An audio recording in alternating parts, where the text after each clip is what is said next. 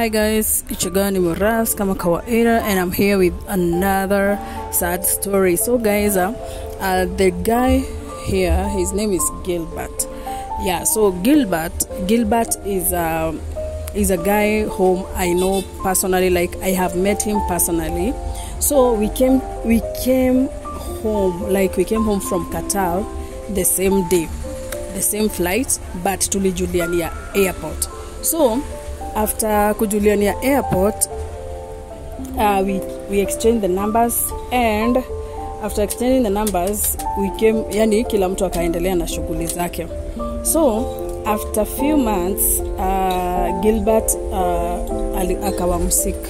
So Gilbert akawa sick, and he was diagnosed with pneumonia first. Yes, kwanza alikuwa anasema ni pneumonia. Yeah, he was diagnosed with pneumonia. Then after treatment and after falling ill, after sleeping in ICU and HDU, so after being admitted in ICU for a while in KU referral, he was they realized that he has lung cancer. So, and that's where he was taken to hospital, and after being taken to hospital and diagnosed with pneumonia, after more checkups and getting ill so much, he was diagnosed with lung cancer. Yes, he was diagnosed with lung cancer, whereby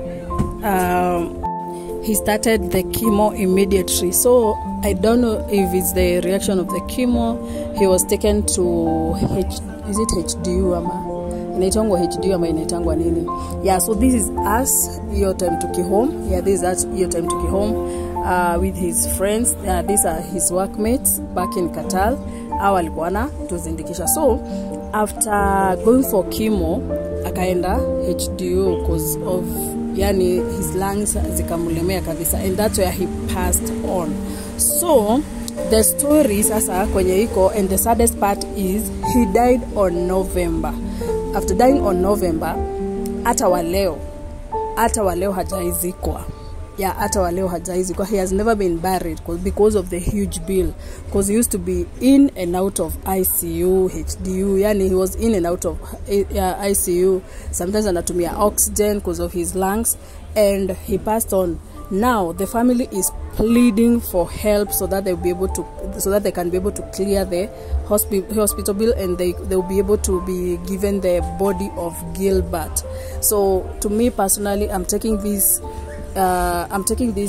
as a person kwa sababu ni mtu nilikuwa, yani it's someone who I met, someone whom we talk, and someone who yani mtu we related even if it's just one day. So guys, please, I'm pleading with you guys, help me tag as many people who can be able to help him clear his bills, and I think soon I'll have an interview with his brother, so that at least he can tell us what they need, how much they need, and they give us the pay bill. So this is Gilbert in hospital.